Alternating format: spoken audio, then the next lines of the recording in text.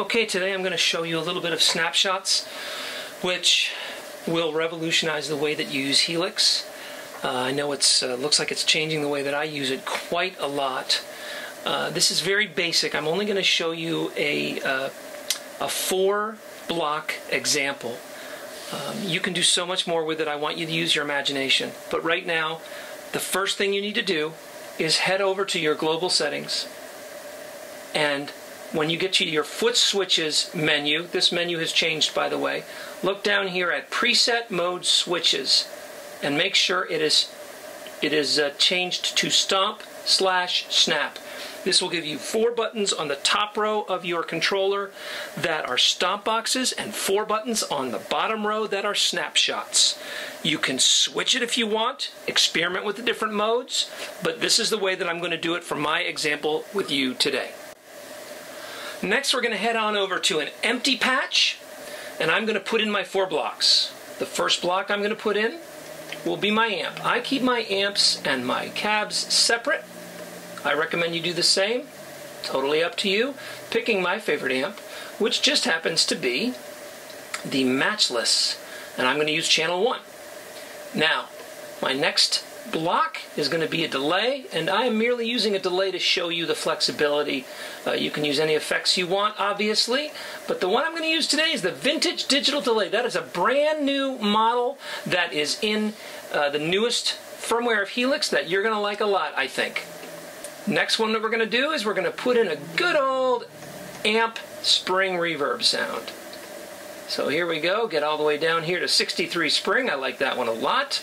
I don't use reverb a lot in my live work, but when I'm just recording or just noodling, then I do like to put something in. Here we go. Finally, we need a cabinet.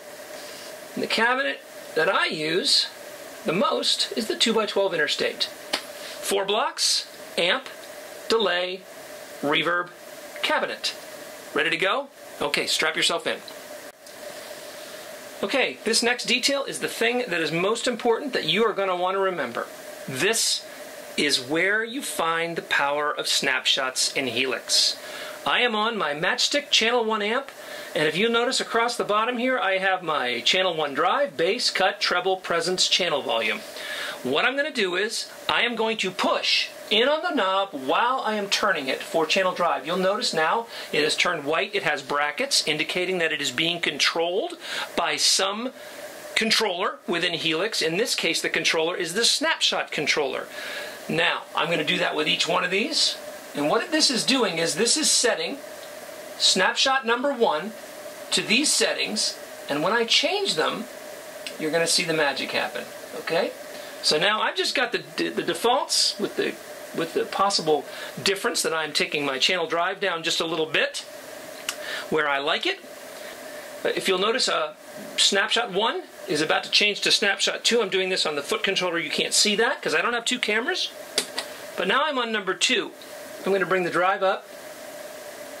I'm going to bring the channel volume down. I'm going to bring the bass down, treble down, presence down. But I'm going to bring the cut up.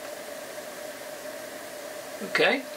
Now, if you'll notice, snapshot 1 goes back to the settings that I had already set for snapshot 1.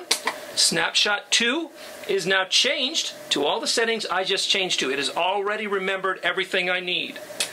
Now, what I can do is I can decide that my digital delay wants to be on for the clean sound, but when I go to the dirty sound, which is snapshot 2, it's bypassed. If you'll watch, I go back to snapshot 1, it's on.